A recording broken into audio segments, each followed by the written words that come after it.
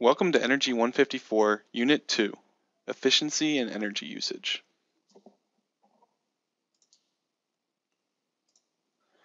So here's what we're going to do for Unit 2. You'll be responsible at the end of this presentation to do Unit 2 homework, the Unit 2 discussion board, including one original post of your answer to the discussion board question, and 3 replies to other students. You also should read Chapter 3, 5, and 7 from the textbook, as this will help you understand the material. So first we want to look at the main uses of energy. And how we're going to do that is we're going to introduce what he does in the presentation of without hot air. So we can see there's 2 bars here. There's a red bar and a green bar. And they're composed of different technologies. Really what we're going to focus on today is the red bar. But the idea is what he does in the book Without Hot Air is he tries to stack up the energy usage, which is the red bar, to see how that stacks up with the sustainable energy production potential, which is the green bar. So this is done for the United Kingdom. And as you know, you'll be doing this in Project 1 for a state of your choice.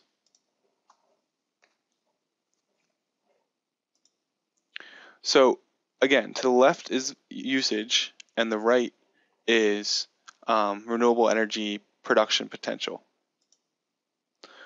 All the units are in kilowatt hours per person per day. So he gets a little lazy here.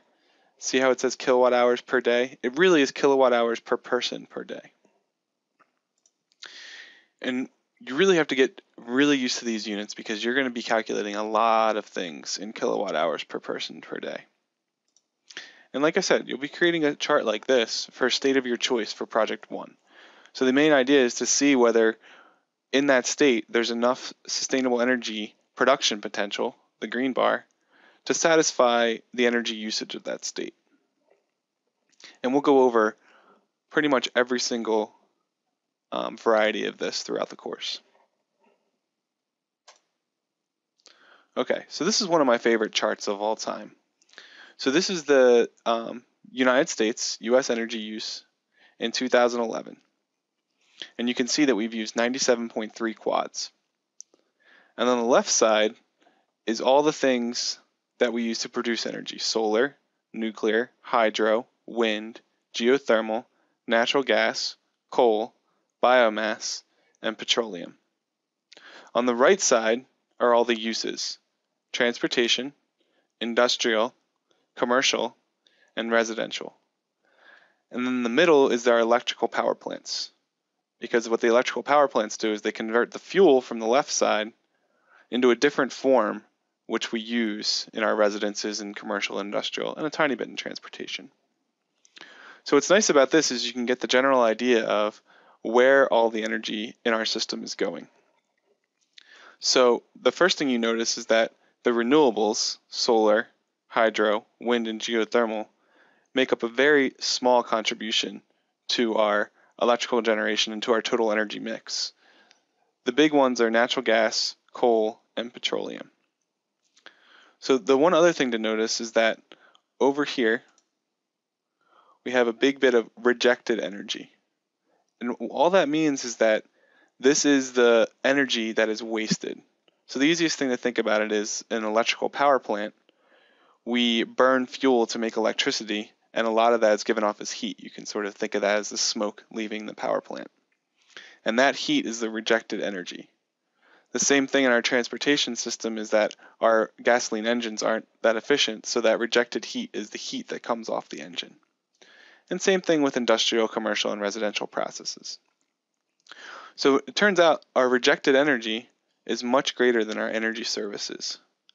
And that's where efficiency can come into play. So we can get much more efficient at using this rejected energy for useful work instead of just waste heat. Now, we're never going to, because of the laws of thermodynamics, we're never going to be able to make the rejected energy zero, but we can certainly find ways to reduce that rejected energy.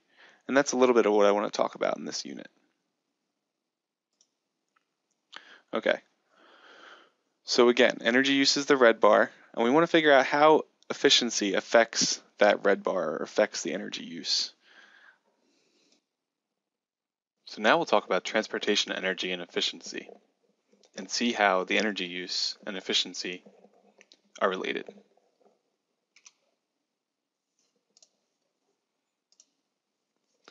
So let's first talk about car energy use. And we can see that the author of Without Hot Air estimates the UK person uses 40 kilowatt hours per day. Again, that's 40 kilowatt hours per person per day. So we can look at this general equation of the energy used per day by a car, and we can see that the distance traveled per day divided by the distance per unit of fuel times the energy per unit of fuel can give us how much energy is used per day by a car. So again, we can put these numbers in to give us a better idea of what's going on. The first number, the distance traveled per day, he estimates that's 50 kilometers per person per day. The distance per unit of fuel is 12 kilometers per 1 liter. And the energy per unit of fuel, or how much energy you get out when you burn the fuel, is 10 kilowatt hours per liter. So you can see the units cancel out to give us 41.67 kilowatt hours per person per day. You'll find that the author tends to round the numbers when he puts them on the chart, just so it looks a little better. And obviously these aren't very, very hard numbers, so they don't need to be, rounded to the nearest ones place or whatnot. So that's why he just generally goes to 40 or 30 or 5 or whatnot. He's not too precise with his numbers. So that's how he gets that. So what I want you to do to answer for homework is, what do you think for your state, which car energy usage assumptions would be different? And also, what assumptions do you think would be the same?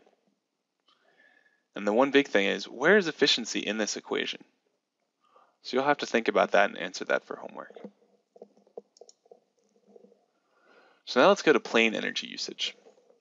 So plane energy usage in the UK, he calls jet flights, it's 30 kilowatt hours per person per day. So let's look at how that's calculated. The energy used for a round trip flight, which he says it's of 14,200 kilometers each way, is 2 times the fuel used for one way because it's round trip, so that's where the 2 comes from, divided by the total number of passengers on the flight, and again times the energy per unit of fuel. So he looks up numbers for a 787, I believe, and he says that that has 240,000 liters of fuel on the flight, and that's used one way, and 416 passengers when the flight's full, and also their energy per unit of fuel is 10 kilowatt hours per 1 liter. So that is 11,540 kilowatt hours per passenger, and we can see that from our units canceling out. So that's not exactly the unit we want, so how do we convert that to the unit we want? So the other thing we need is the energy used per person per kilometer traveled. So we know that we traveled, we got 11,540 kilowatt hours per passenger, and we know we traveled 2 times 14,200 kilometers, because again, that's the round trip distance. So we can see that that's 0.41 kilowatt hours per passenger kilometer. So passenger kilometer is a little bit weird, but the idea is that for each passenger, for one passenger to travel 1 kilometer, it takes 0.41 kilowatt hours. Okay, so now again, we want to get that into our units of kilowatt hours per person per day. So let's go on to the second slide of plane energy usage. So again, from our last slide, we had energy used per person per kilometer traveled, so that's right there. Now we want to get energy used per person per day. So we get the 0.41 kilowatt hours per passenger kilometer, and this is how many total miles someone would travel in a year.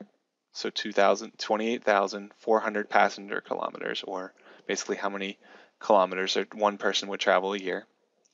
So that's what this number means. And then we also know that 1 year equals 365 days. And if we, again, do our unit analysis, that gives us kilowatt hours per person per year. And again, it's very close to what he assumes for jet flights.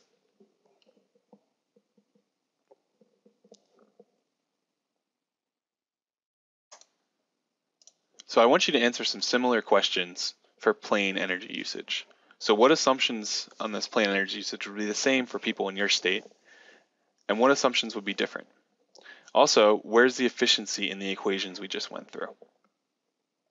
So now that we've discussed plane energy usage, our next topic is going to be heating and cooling energy usage.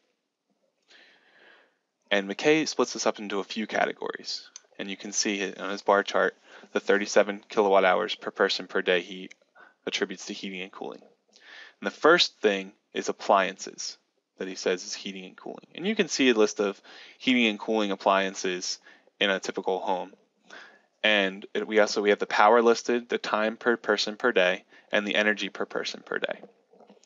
So what we really want to figure out is, from the first two columns, how do we get the third? So he assumes for airing, cupboard drying, and washing line drying, he assumes a couple things. The washing line drying obviously is 0 because we're just hanging clothes out to dry. And then the airing, cupboard drying he assumes is 0.5. So let's look at how we calculate the third column of the chart. So this is much easier than the plane calculation. So let's just do the kettle. So the first one in the kettle. So it uses 3 kilowatts, and it uses it for 0.33 hours per person per day. So if we multiply those two together and look at our units, we get kilowatt hours per person per day. So that's an easy one. So for homework, I want you to repeat this calculation for the microwave. And you also have to put this in for when you're doing your project for your state into your Google spreadsheet. So now we're going to look at another heating and cooling energy usage, and that's heating or cooling our homes or our businesses or our offices. So for the United Kingdom, just like usual, the author of the textbook assumes air conditioning energy usage is 0.6 kilowatt hours per person per day, and the energy usage for heating is 24 kilowatt hours per person per day. So what we really want to think about is, would that be good for our state? So if we think about it, we know that energy usage for heating and cooling depends on your climate where you live. So we can't, unless our climate is very similar to the United Kingdom's, we probably can't use those numbers. For example, if you lived in Arizona, your cooling energy use, especially if you lived in Arizona and like Phoenix, your cooling energy use is probably going to be very high, and your heating energy use is going to be low. So using these two numbers is probably not the way you want to go. So what I want to do is show you a simple thing that we can do to calculate our heating and cooling use for our state. But first we need to define a term. And this term is called degree days. So degree days are sort of a complex calculation, so we're not going to go over it too much here. But really what they are is just a simple approximation of the amount of heating or cooling an area will need. So heating degree days, the more heating degree days a place has, the more heating it will need. And the more cooling degree days a location has, the more cooling it will need. So just know that. You don't need to know how to calculate these. So let's look at how we can use these. So we're going to come up with a few steps to approximate our state's heating and cooling energy usage. So step 1, we're going to know that the heating degree days in the UK is 5,400, and the cooling degree days is 211, and that's in day degree Fahrenheit difference. Again, don't worry too much about the units, but just know that we're using degree Fahrenheit because you're going to need that when you calculate your degree days. And we know again that the energy used for heating is 24 kilowatt hours per person per day, and the air conditioning use is 0.6 kilowatt hours per person per day. So what we're going to do is we're going to, for your state, you're going to look up the annual degree days for your state using the website degreedays.net. And I'm not going to go over how to do that here. It's pretty self-explanatory. Then for step 3, once you have the heating and cooling degree days for your state, you're going to use a ratio of the degree days and the given UK energy usage to calculate the air conditioning and heating energy usage for your state. That sounds difficult, but we're going to go through it, and actually it's not that difficult. So let's go through an example. And the first thing you want to do you want to know for your homework is that when use degreedays.net and calculate how many heating degree days there were in Atlanta, Georgia from the period of the last 12 months. So that's a homework question, just to get you familiar with degreedays.net and make sure you can use that correctly. Let's move on to an example. So again, number one's not going to change because those are all our assumptions for the UK. I used degreedays.net to calculate for Wilmington, Delaware, my hometown. I used the heating degree day. I saw that the heating degree days were 4,678, so a little bit less than the UK. But the big difference was the cooling degree days. There was 1,478 cooling degree days, where there's only 211 in the UK. So now let's go to the next slide to see how we use these two numbers and a ratio of the heating and cooling energy usage to get the estimate for Wilmington, Delaware heating and cooling energy usage. So for air conditioning, we see that the 0.6 is the kilowatt hours per person per day, and the 211 for the UK, and the 211 is the cooling degree days in the UK. And since we don't know how many kilowatt hours per person per day are used in Delaware, we make that X, and we do know the cooling degree days is 1,478. We make that on the bottom of our ratio. And if we solve for X, we get a higher usage of air conditioning in Wilmington, Delaware, which makes sense. So at 4.2 kilowatt hours per person per day.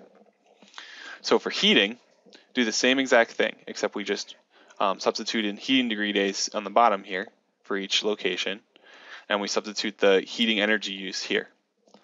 So it's a little bit milder in Wilmington than the United Kingdom, so we get 20.8 kilowatt hours per person per day for heating in Wilmington, Delaware.